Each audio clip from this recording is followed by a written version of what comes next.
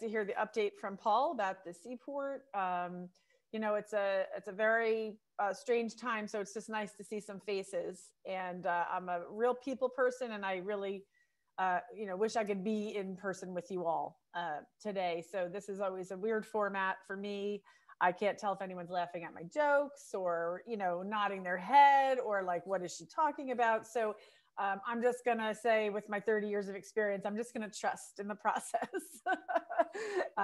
So, you know, maybe some of you have heard me talk about stuff over the years. So I'll either say it's very nice to see you again, or it's nice to see some new shining faces. So again, I'm Angela Andersen, Sustainability Coordinator for Long Beach Township. And I am very pleased to be here today. So the way I'm going to kind of format the talk, I'm going to talk about two different things, and I'll kind of pause. I'll talk about the Oyster Recycling Program, and then sort of we can sort of land there and talk a little if there's specific questions, but of course ask along the way. And then we're going to talk about a new and exciting project that Long Beach Township is working on in our Holgate section of Long Beach Township. So, but very fluid. I'm happy to be interrupted if there's like a burning question or clarification or anything like that. So I'll just kind of move it along.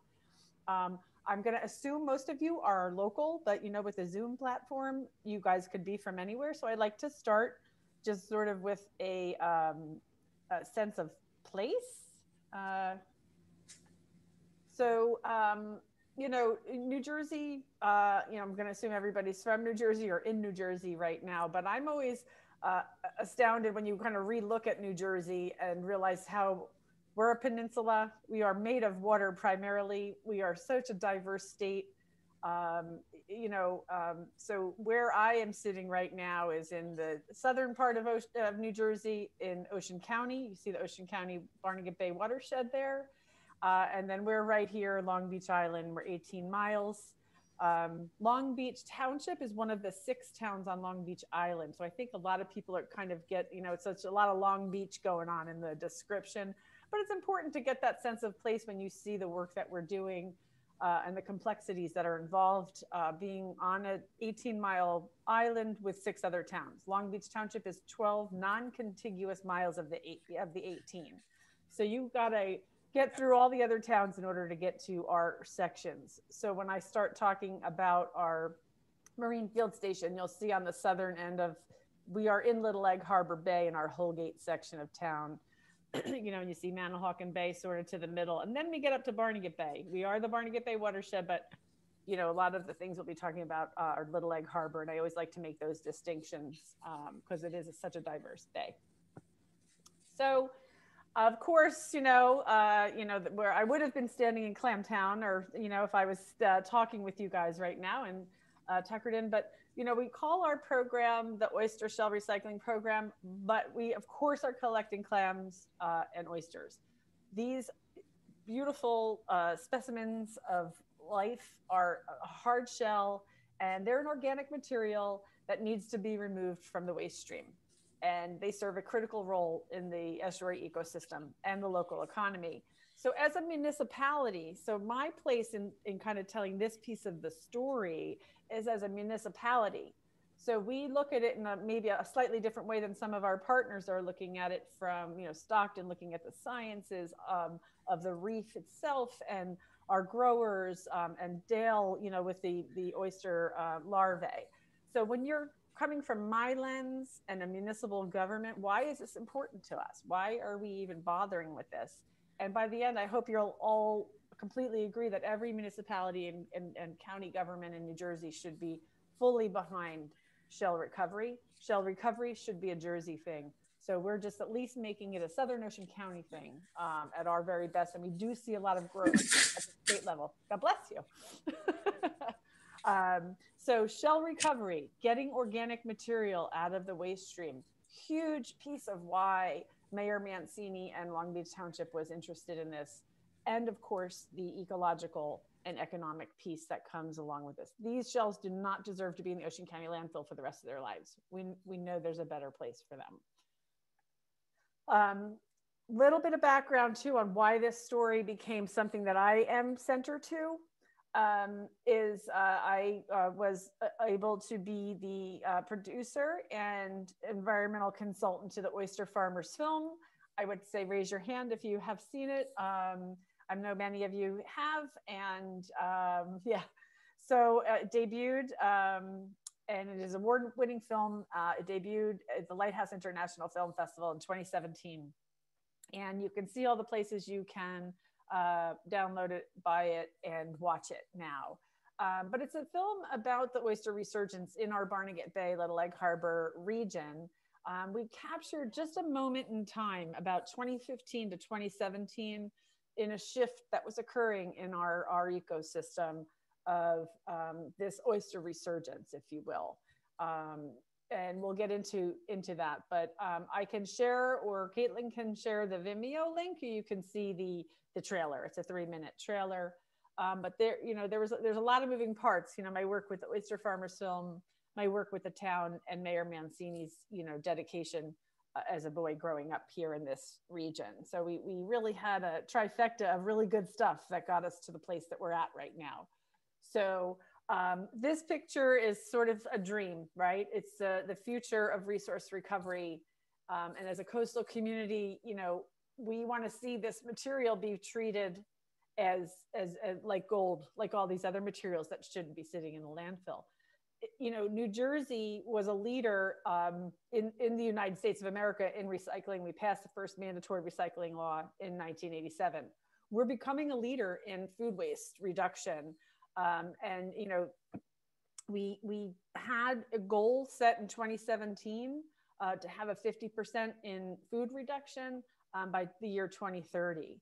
And then in 2019, we started seeing a suite of bills really focusing not just on sort of the tail end, but in food insecure people in New Jersey is a huge problem. And so you have to look at the food we eat, and where the waste in the production of it, and where the waste after consumption of what we consume as a society. This material needs to be handled in a very sustainable way. And New Jersey has made strides even through this pandemic, working through some of the stuff, Senator Smith working on these issues. So I would love to see spent shells right next to any of this other stuff being recovered and have a better life. So this slide looks a little wonky, but it's not the way it's supposed to look. I'm not sure why, but that's par for the course. That's the way it goes. So why oysters, and why do we fall in love with oysters? And I know that there's lots of people here that could tell this story much better than me, but when you look at an oyster and an oyster reef, what role do they play in our system? And why is it so important that these shells get back into the system? Oyster reefs, if you think about them in your sort of your mind's eye, they're an architect in the water column. They grow upon each other, and they kind of create like a 3D mass within the system when they're healthy and growing. We always say they kind of grow on the back of their ancestors, and that's what we'll get to talking about and see how we're kind of artificially helping this process along. Not artificially, but like manually, I should say. They create habitat not just for oysters, but all the other flora and fauna that our partners at Stockton study at great lengths. They promote biodiversity in the system, and they're a storm surge protector. They serve so many roles as like the reef system itself. And back in the day, there was many. And it was sort of like the arc of the Oyster Farmers film was there were oysters and oyster reefs, then there wasn't. And now there's going to be again. It was a real simple story arc with a lot of meat to it. But the oyster itself, itself individually, as a filtration system in the waterway, we all have this abundance of this microscopic marine algae, and it naturally just feeds upon that.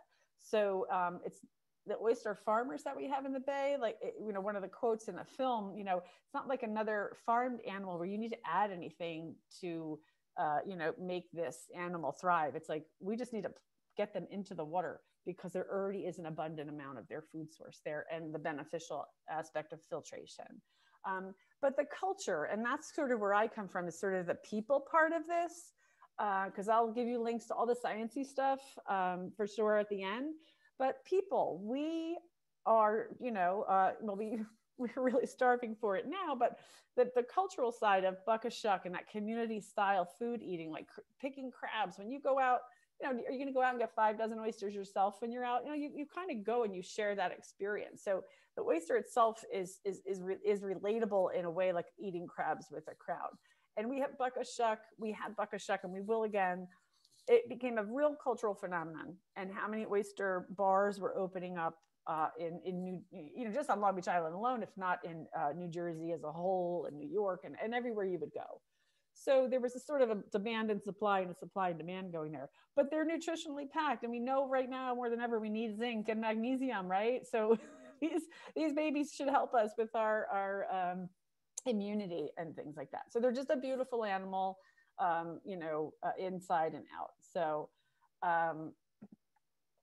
so the basic, very, very minimal amount of like kind of science that I would kind of give to this is, you know, the science is that there's the terminology spat, which many of you might be familiar with, you know, but you can just see sort of this small couple week oyster life cycle.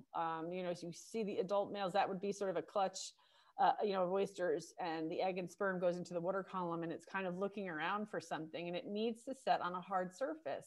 And anyone kind of familiar with the bottom of our bay is it's much sandier. So making sure we have this substrate into the bay to have sort of this, you know, wild spat to land on is super critical. And that's sort of the essence of it. It's sort of a simple concept, but they'll latch on, and then they're staying there for life. And then that's where they're going to keep growing and, you know, and reproducing. So when thinking of shell recovery, it was a call to action that came out of the film. If you watch the film, you'll see we featured a pilot project of shell recovery that was occurring at Old Causeway with the American Littoral Society and Stockton University in a pilot study funded by the Barnegat Bay Partnership. And it was a call to action, like we need to do this. Like the pilot project was proving that we can do this in South Jersey. So we looked around and we're like, you know, there's shell recovery is not a new thing. These things are happening up and down the coast everywhere. And we looked at logos and we looked at what people were doing and why it was successful, where they were doing it, how they were doing it.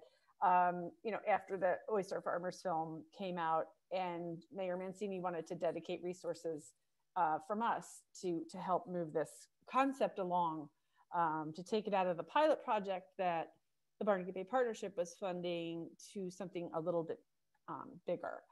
So like no shell left behind. You know, this again, I'll reiterate, like to manage this material and get it back into the bay. Again, the township's, you know, dedication to this comes from looking beyond traditional recyclables. You know, everything is place-based. When you say food waste recovery, we're not going to have compost units in the backyards here on Long Beach Island. People just aren't going to do it. So when what role can we play in food waste recovery? And this is it. You know, we have an abundance of shell coming out of our restaurants and raw bars. And our consumers want this, you know, food source. So we felt compelled that was something that we needed to play a role in.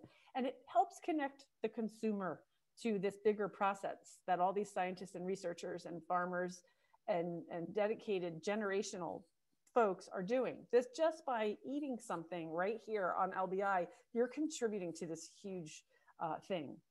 So, you know, there's a built-in market for it. Like I know when I talk to Dale or anybody, they're like, you can't even pick up enough shell. Like we could use so much more shell, you know, but I stay connected to the consumer.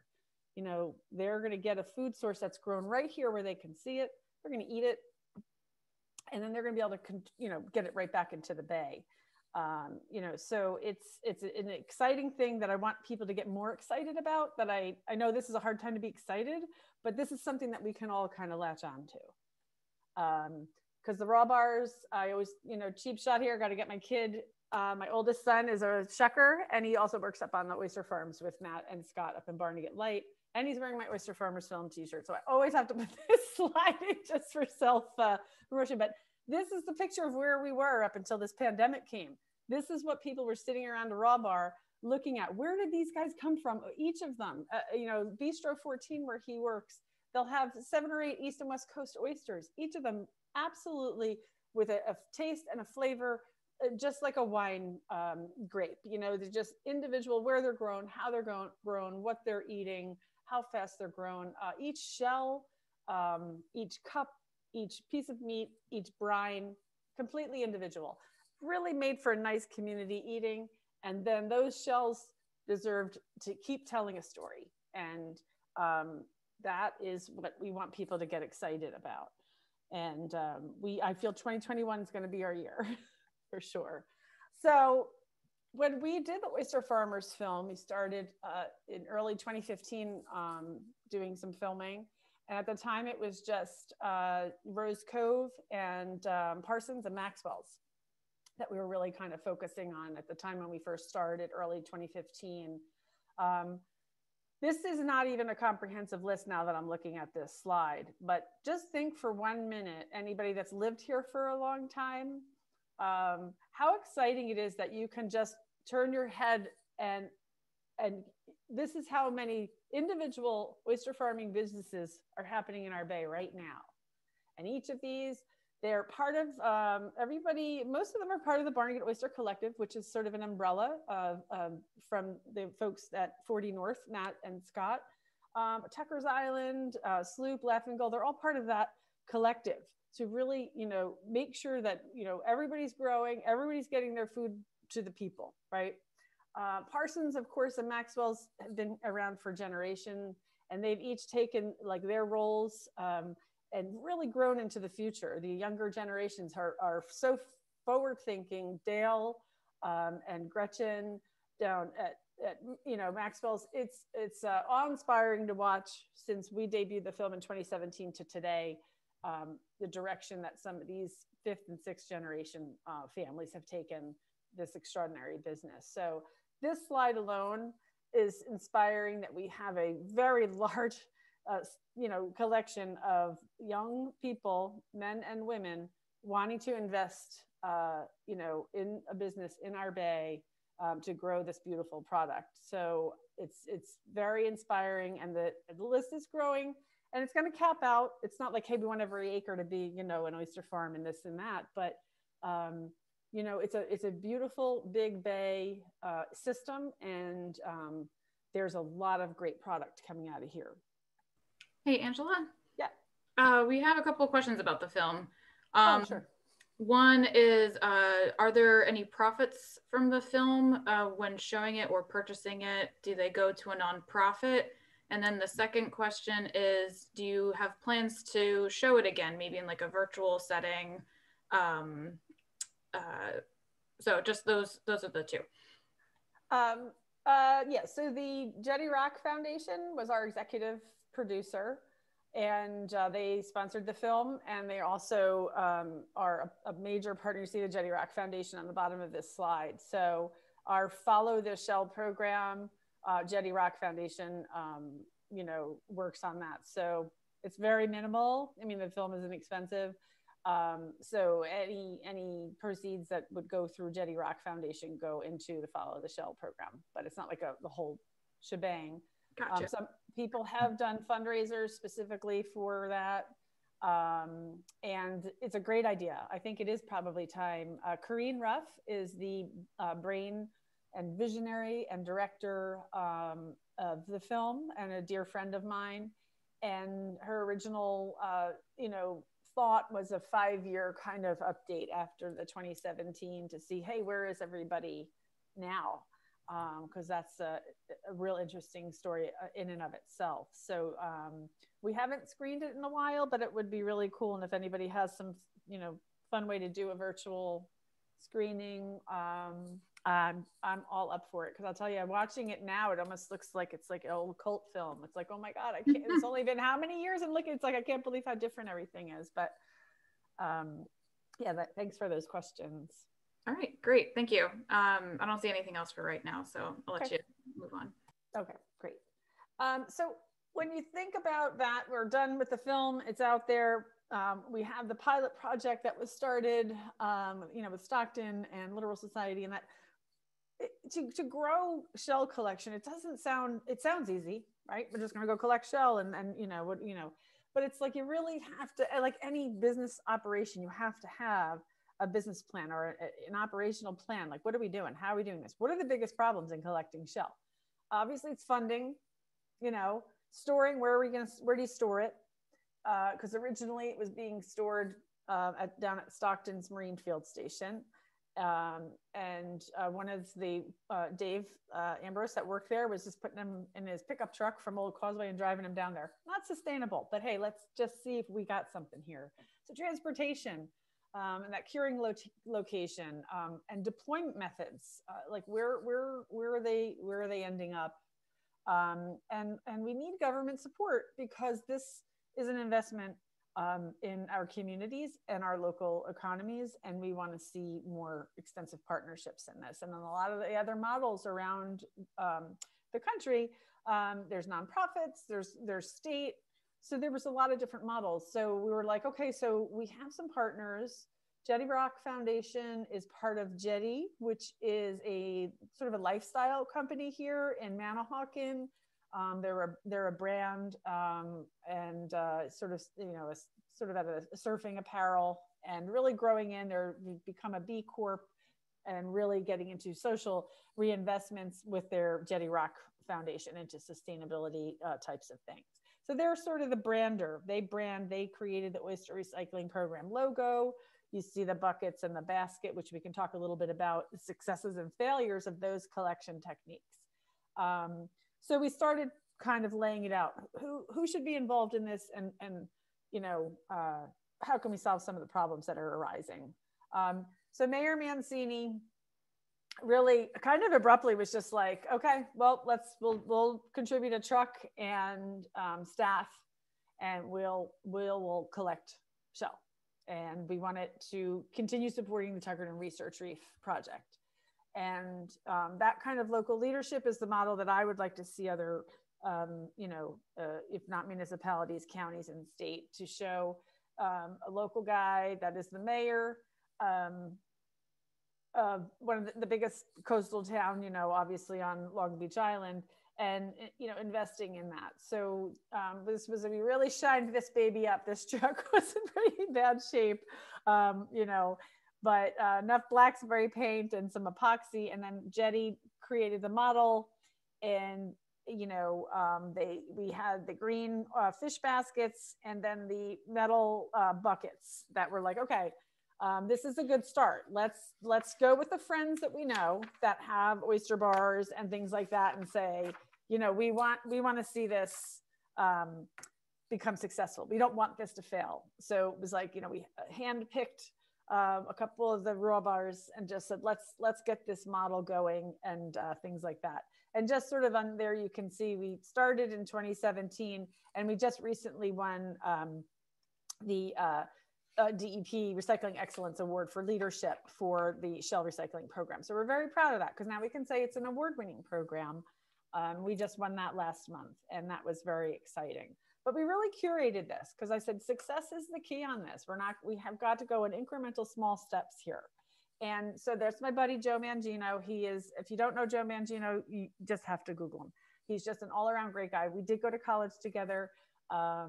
He does work at Jetty now, doing all of their outreach and events, but he is just the face of community giving, and just a chronic giver backer. And I said, he's got to be our shell collection guy. And of course, happy every day with a smile to do anything that is for benefit to the community. And he became the first municipal shell recycling specialist, I think, that ever existed in the history of New Jersey, or since or then.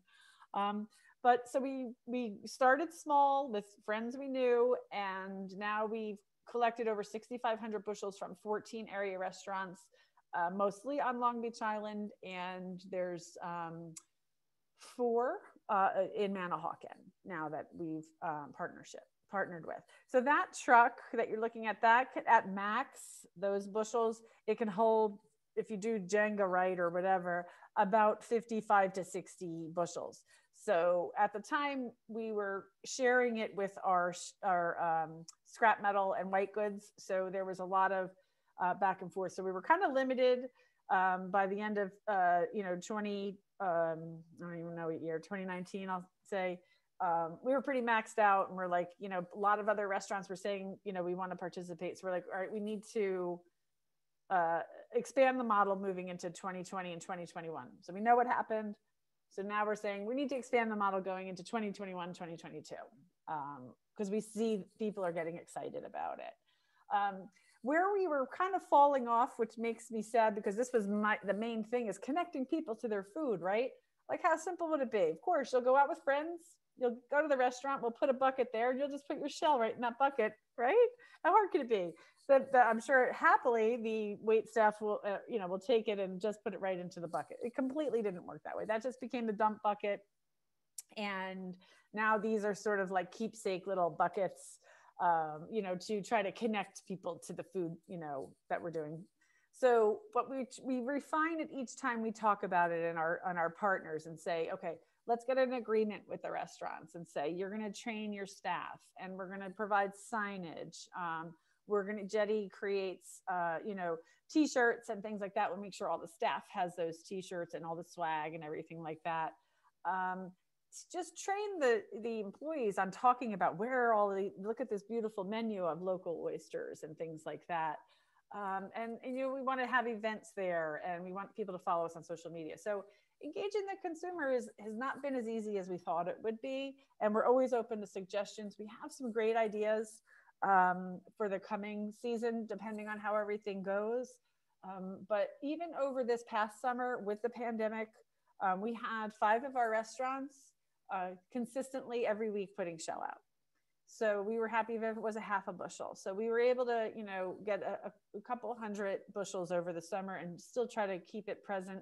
We've had a lot of demand for that original slide I showed for that drop off. Again, it's not as simple as it seems, because we're like, okay, the takeout model is here to stay for probably a little while. The shucking at home, and Barnegat Oyster Collective delivers their party packs, teaching people how to shuck online, and then you have your party pack there with your friends. We just have to make sure we do that right. So we have to kind of pump the brakes and say, how can we do a nice drop-off model that will be, secure and not smelly, and and still get the job done to get the shell to Dale and to Stockton. So this is just some of the information. We've tried posters and table toppers and links for that Jetty started designing. So trying to make it as user-friendly as possible, not too sciencey, but pretty basic outreach stuff. Follow the Shell is our hashtag and everything like that. So if you go to followtheshell.com, it's pretty much will take you to the Jetty website and kind of dive into it a little bit more. So where does it go? We finally get all this shell off of the island, and we take it to Parsons, which I'm sure many of you are familiar with, on Green Street. He was like, definitely bring it here. And it's the first in many steps that he takes through his mariculture operation that he works very closely with Stockton University on doing. So curing just means kind of sitting there for a while, and they say about 6 months, although I really haven't found a specific piece of legislation that says 6 months. But you want to just make sure that, if the shell is from out of area, it doesn't have any algae or anything growing on it. We don't want to kind of reinvent any of the infectious problems we had back in the old days that were the demise of oyster with the dermo and the MSX and anything that could come into the system. So just letting it hang out dry, nice dried out, beautiful shell. I mean, the spat will just kind of adhere to it like magic. So right along, if you go down Tuckerton Creek and you're heading to the seaport, I'm sure you see this pile, and I'm sure it's part of your creek tour of all, but maybe now whoever's giving that creek tour can maybe add a little more of this information and look for the Follow the Shell and the restaurants that are recycling shell. Maybe we could get connected on that, offline would be super. So Dale, of course, and Steve Everett from Stockton. So once that's all cured up, it's bagged, and then they set them in these huge tanks. Dale's mariculture operation is down in Great Bay Marina, and it's sort of in Little Egg Harbor out there towards, I guess, Graveling Point it might be. So so he kind of transfers it after he bags them up. again, the original study that they were doing was originally funded with from the Barnegat Bay Partnership. So a lot of the study continues to be funded by that. So spat on shell, when we say that, this is a picture I lift from Stockton, and anybody that uses it, this is what spat on shell is. You see all the little growth of the oysters on the oyster shell. So that's a real nice picture to just show. We were joking, we're like, we just got to give spat a chance and it will take off, because that's also one of the other things. You can put as much substrate as you want in the system, but if the system isn't ready to accept that it's healthy enough and say this we're ready to get this species and this whole kind of ecosystem happening again. So the Barnegat Bay Little Egg Harbor system has told us it's ready. So this is successful because of like decades of work ahead of this time that we're in, of dedicated educators, scientists, everything to kind of get the system healthy enough for this resurgence of this particular species. So it's a true cautious but success story incrementally, that we can put substrate in there. And more people are calling me, or I'm out in the boat with my family. You just see wild oyster, adhering to all sorts of things now. So there's a lot of this material out in the bay. This is sort of if you see, that's where, if you want to follow Parsons on Instagram, you can see how he just drops that into these tanks. They're like big hot tubs down there, and then that's how they get kind of float the spat naturally, where the larvae, he gets the larvae in the water there. And Dale and Christine Thompson, who I'll talk a little bit about too, they can really talk to you about sort of the science and the numbers and how much larvae they put in, and maybe one shell maybe 600 oysters, who knows. So there's one bushel, I think, could be 600 oysters. So one bushel of shell could kind of contribute to 600 oysters, but they're really the pros at that sort of end of it. Beautiful operation. And I believe one of the last things that when I talked to Dale, I think he just added a couple of more tanks too. So he's really expanding, and it's a nice story. So I think it's a 4-acre lease, and I think they've maybe shelled about half of an acre. Again, they would be able to do that, but just to kind of show you where the Tuckerton Research Reef is, so you can sort of see its location there. And it's adjacent, just a little bit to the north is where Rose Cove Oyster Farm is, and then just to the south, Dale's got a lot of his clam beds there. And this is going to eventually lead us over to show you what's exciting coming up for Long Beach Township in the next part of my talk. So once they come out of this tank and all this spat on shell is existing, you can see the barge. This just was recently, I was so excited to go out and do real-time learning of, they were doing a live face. That's in the top left is Dr. Christine Thompson, and she and her students do a lot of the research on the reef itself and sampling. And that's Dale and his crew in the back spraying over the shell onto the reef. They have a research buoy there where they're doing water monitoring. So it's a real exciting, multi-step process here on connecting that. And again, the science is, Christine has wonderful presentations, and many of you know her, and I highly suggest following her information there at Stockton Shellfish Lab and on Instagram, and she's Christine Thompson at stockton.edu. So really great real-time stuff happening out there right in our backyard again.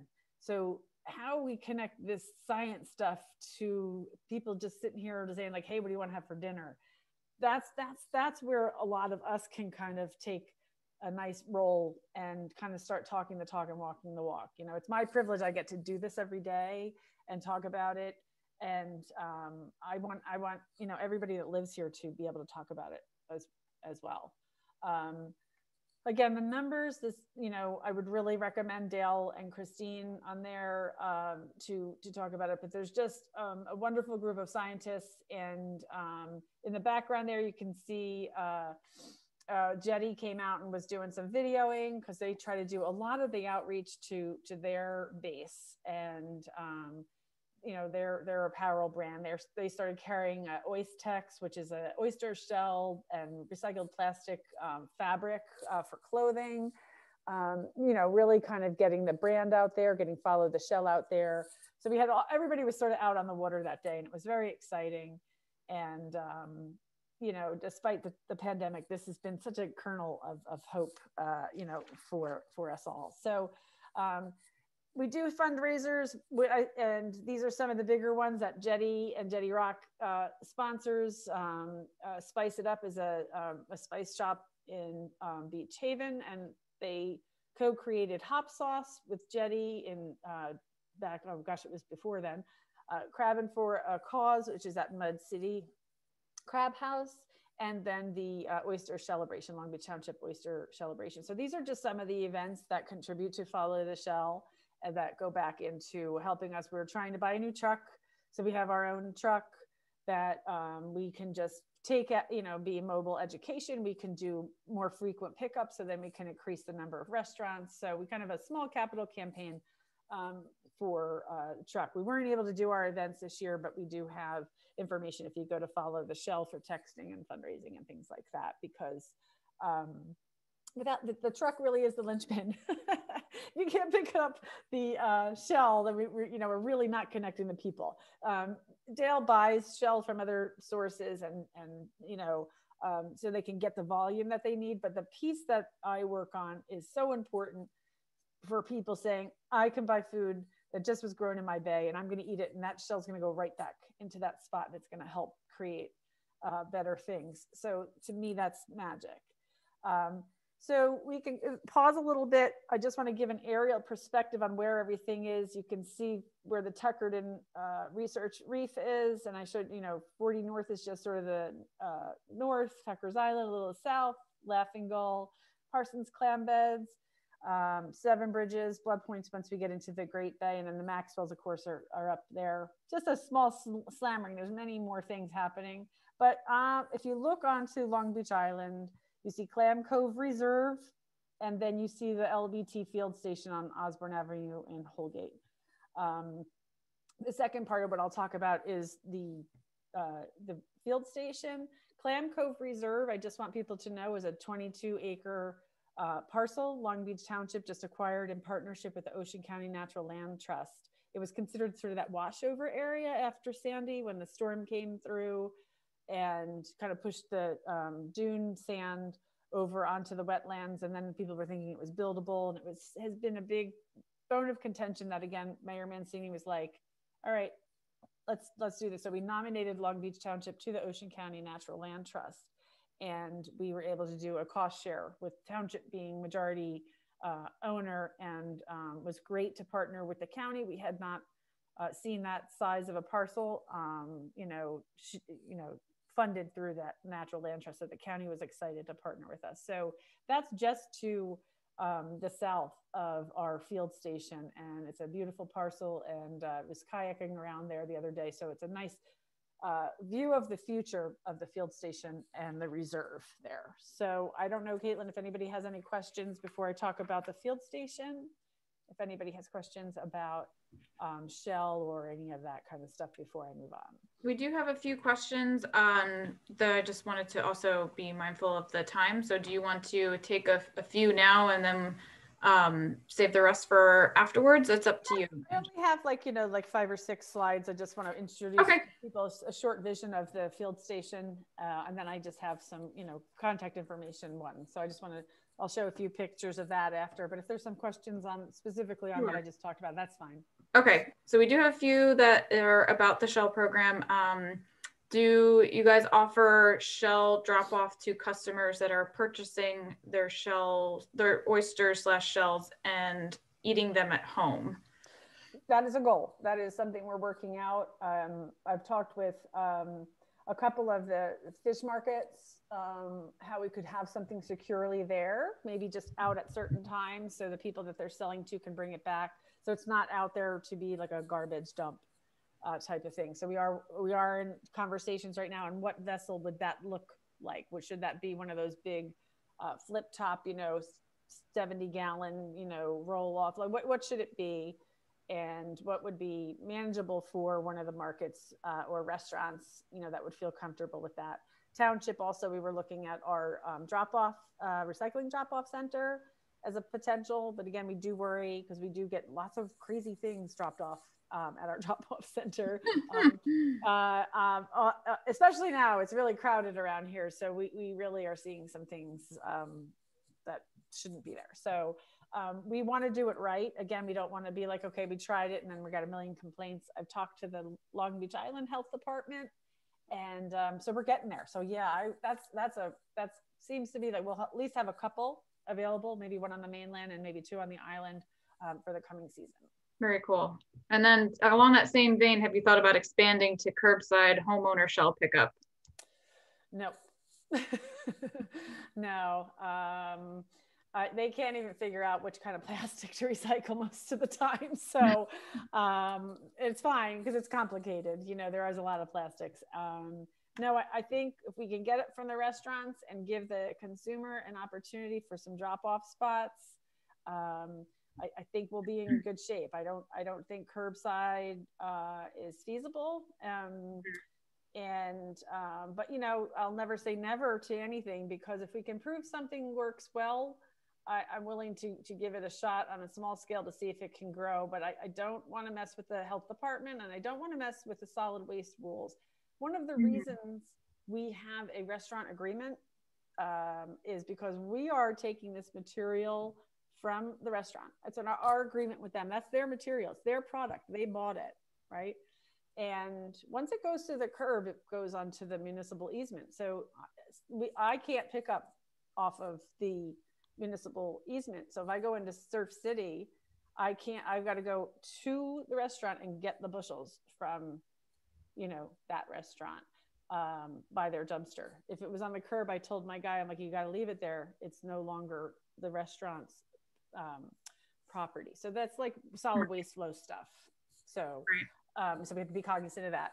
And it's only happened one time where they had it at the curb, and so we just have to be careful with laws. Right. And as far as other collections, someone put in the chat, Christine said Parsons has a collection barrel at their entrance door. So Christine. Mm-hmm. And then I know Maxwell Shellfish, if you buy shellfish from them, you can return your shells. You have to bring it back to them, but they will accept your shell. Yes. Parsons and Maxwell's definitely. And their locations are a lot different than, we're pretty packed in here on the island. So we have to be much more cognizant of neighbors here on a 50 by, 100 lot next to a, 2 or 3 residentials. So yeah, they definitely do. And that's right. I do know that I'm going to be going down on Friday to pick up my, my weekly Maxwell's goods. So yeah. But that's right. Yeah. Thanks for those reminders on those drop-offs, but that's the model. And again, we just have to be cognizant of neighbors. Sure. And then one other thing before I let you go, are there any complaints of the shell curing smell at Parsons? Are they spread down and then rotated? I've never heard Dale have a problem, and he's had shell there for a long time. So I would imagine he's probably, he's got good neighbors and he knows his neighbors, I would imagine, but I would leave that for him to answer. Yeah, and he mixes them up. He's got another kind of shell operation that he does with some of his other leases. So he's got a couple shell piles going on there. He's got it nailed down because he's been doing it for a long time. So so the state of New Jersey is also doing some shell collection. They just started doing it over right behind Maxwell's and the Stockton Marine Field Station there. They right nearby, right on Nico Creek. Those guys are picking up some shell from Atlantic City. And shelling the upper portions of the state-owned Mullica leases that they have, because all these systems are connected. So the state program is going to put their shell on state leases, but having that substrate in the upper parts of the Mullica is completely connected to the stuff that we're doing here. And you have Maxwell's that have had their recurring generations of their oyster reefs there. So all of that's connected, but they're doing some also collection. I just wanted to mention that because I didn't put that in the program in Atlantic City. Yeah. Scott Stuber. So he and I did a program together a few months ago talking about both of our programs. Okay. Excuse me. I think that's it for now. So I'll let you go. All right. So I'll just quickly wrap up with what's exciting. So I just wanted to show this one aerial to kind of see everything is so closely close together here in this Little Egg Harbor section. So the location of our field station is ideal. So it's the Long Beach Township Marine Education Field Station, and it will be opening in 2021. That's a nice picture of it, beautiful. When you see it from the bay, it's a waterfront parcel on Osborne Avenue in our Holgate section of town. And we're really trying to make it, it's a classroom and a lab space. So this is just a quick view. See no sound panels. That's why we're not down there right now. There's a little echo chamber. Classroom and lab space. It's a waterfront facility, kind of, with a high-tech core to it, and that fisherman's feel, which is sort of the shell shack, which the mayor likes kind of calling it. He wanted it to look a little more shacky than it does, but it has that kind of feel to it. But very high tech. We're very fluid space. It has a 65-person capacity for the classroom and event space upstairs, and it's fully ADA compliant. And then it has a full, what will end up being sort of like a wet lab space on the same footprint underneath of the facility. Right across the street, we have a public access path there. We had a small little easement there, so we can, allow the community can do kayak and stand up, drop off there, and it goes right into the Clam Cove Reserve. And you can see, if you kind of look down at the other picture, that's a nice little pocket marsh to the not to the north really, but we own technically, because it was supposed to be the finishing of West Avenue through there. So we technically own 2 or 3 of those lots, but it's a nice little pocket marsh for any studying that would need to be done on that. And the community that lives in that area was very appreciative of us sort of giving back this nice little public access path there. Because there is, if you look up and down, there's nowhere for people to drop off their kayaks or stand-up paddle boards in that neighborhood. So nice picture of it. So it's 127 West Osborne Avenue in Holgate. We really wanted it to sort of be an anchor for everything about the region's heritage and our maritime culture. But it's also a place for celebration. Like, it has beautiful porches. We want it to have something for everybody. It will be very sciencey, and education will use it for in-house trainings, but ultimately down the road, we would like it used for, community, expansion in any way, and celebration of businesses and whatever it is. So it's right now a very fluid space. We also own a motel in the Beach Haven Crest section of town, Pihala Park. So ultimately down the road, we've been looking at JC Nair as a model, and say, if we wanted to have sort of a stay and study or something like that, kind of connect something where you could have something here, or you could do studies here, and then we have that motel right up the road. So that would be kind of it. So again, it's longbeachtownship.com, and we're Follow the Shell or Jetty Life. Coming soon will be a new truck. That's a beautiful picture of our old truck. Like I didn't mention that the truck conked out. So that's why we're doing the capital campaign for the new truck. But you can go and you can get some, their Jetty Rock, and Jetty has some t-shirts and things like that. And there is a way to donate to the Shell program and the Oyster Farmers film if you follow us. And really liked the suggestion of maybe having another screening of that sometime soon. But that's it. So we really appreciate you guys having me, and look forward to seeing you guys down at the Shell Shack when we actually can have people there. So that's it. That's all I have. Thank you so much, Angela. We'll give you a virtual round of applause. That was great. Okay. Such good info. Good. Yeah, you don't know. I like using the little hands up at the top of my screen there. So I will open it up to any other questions. You can put them in the chat, or you can take yourself off mute and ask Angela. And I believe I saw something that I believe Christine Thompson is also on to answer some of those technical science questions as well, if you have any specific questions about oysters. So thanks, Christine, for coming on today too. So I'll kind of open the floor for anybody who has additional questions.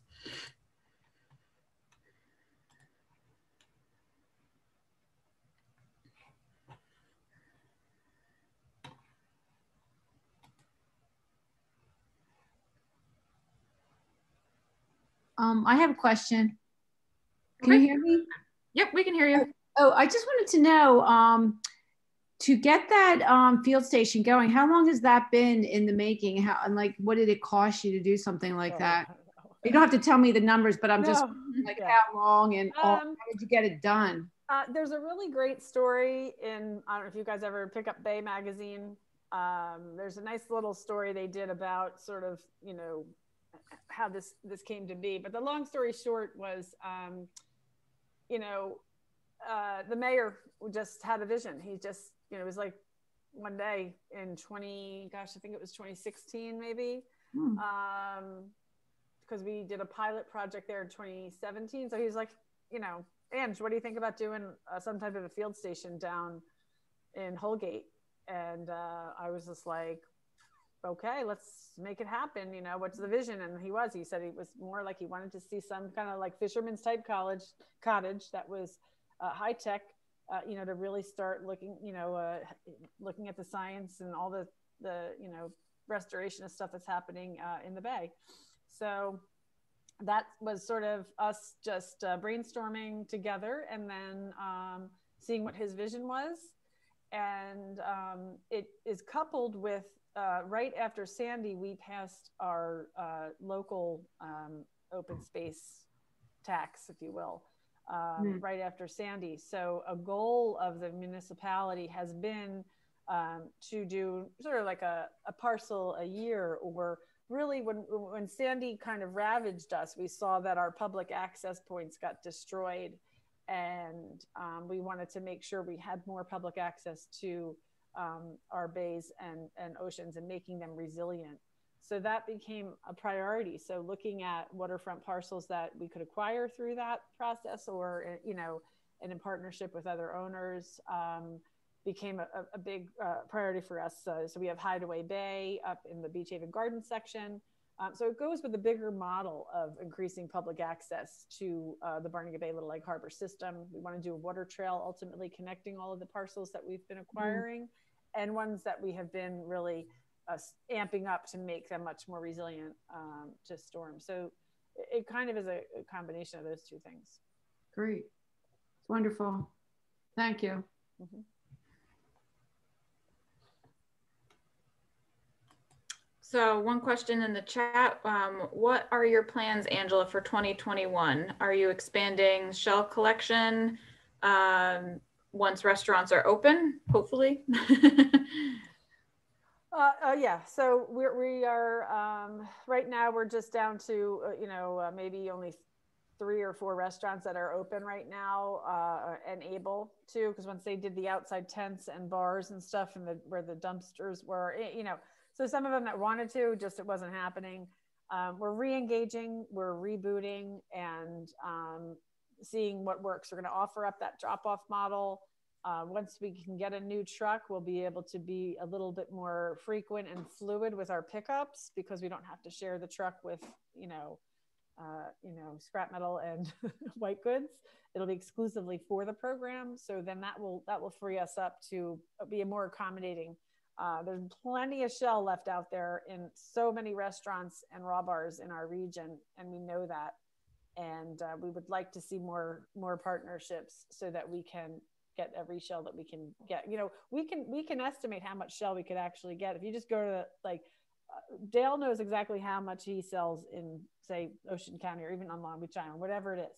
Barnegat Oyster Collective can say, we sell, this is how many animals we have given to this many restaurants. We can actually quantify how many bushels of shell we could potentially recover. And that's not even including out of area oysters and clams. So we can start to gauge that number and say, okay, so we could really potentially end up with, you know, 10,000 bushels. So how can we accommodate that with a truck that can pick up 60 at a time?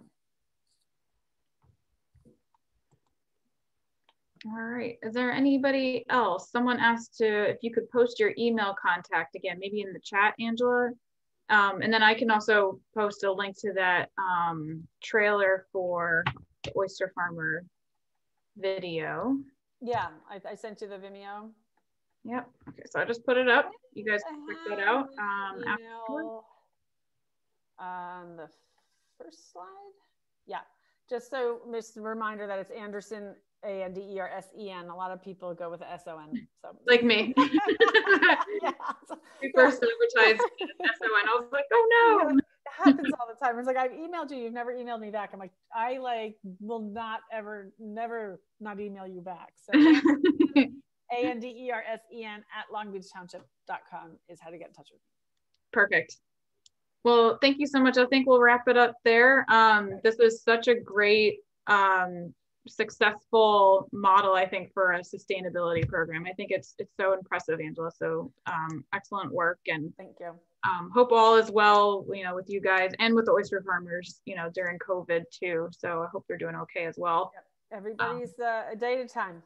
Yeah. Yep. We want to thank you, Angela. What a great beginning to Lunch and Learn. And there's so much to do together. Wow. Definitely. Yep. Thank you, Paul. Thank you. It's nice to see all your faces, the ones that I can see. So thanks for having me. I really appreciate it. It's a nice way to start the year. Absolutely. We agree. So thank you, everybody, for tuning in today. And again, I'll stop this recording, post it on our YouTube if you want to share it out or rewatch it. All right. Okay. So thank you so much. All right. Bye-bye. Bye, everybody.